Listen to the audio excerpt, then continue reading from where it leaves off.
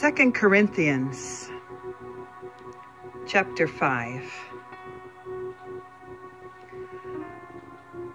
For we know that when this earthly tent that we live in is taken down, that is, when we die and leave this earthly body, we will have a house in heaven, an eternal body made for us by God Himself, and not by human hands. We grow weary in our present bodies, and we long to put on our heavenly bodies like new clothing.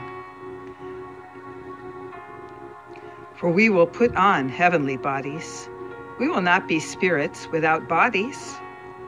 While we live in these earthly bodies, we groan and we sigh. But it's not that we want to die and get rid of these bodies that clothe us. Rather, we want to put on our new bodies, so that these dying bodies will be swallowed up by life. God Himself has prepared us for this. And as a guarantee, He has given us His Holy Spirit. So we are always confident, even though we know that as long as we live in these bodies, we are not at home with the Lord. For we live by believing and not by seeing. Yes, we are fully confident, and we would rather be away from these earthly bodies, for then we will be at home with the Lord. So whether we are here in this body or away from this body, our goal is to please Him. For we must all stand before Jesus Christ to be judged. We will each receive whatever we deserve for the good or the evil that we have done in this earthly body.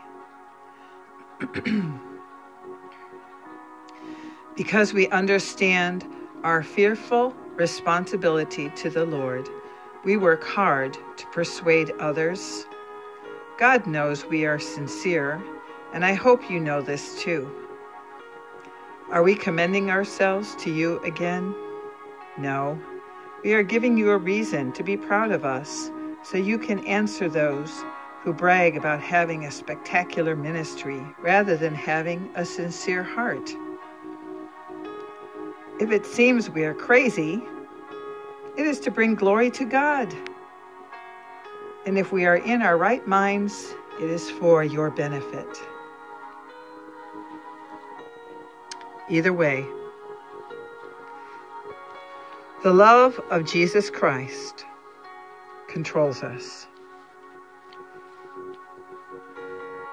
Since we believe that Jesus Christ died for all, we also believe that we have all died to our old life.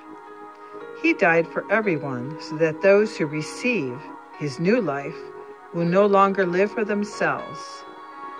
Instead, they will live for Jesus Christ, who died and was raised for them. So we have stopped evaluating others from a human point of view. At one time, we thought of Jesus Christ merely from a human point of view. How differently we know Him now. This means that anyone who belongs to Jesus Christ has become a new person. The old life is gone, and a new life has begun.